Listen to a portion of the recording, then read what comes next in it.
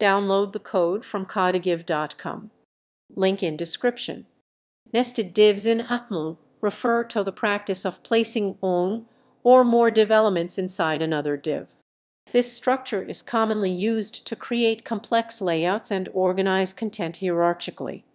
By nesting divs, developers can apply styles, manage spacing, and control the layout more effectively, allowing for responsive design techniques that adapt to different screen sizes.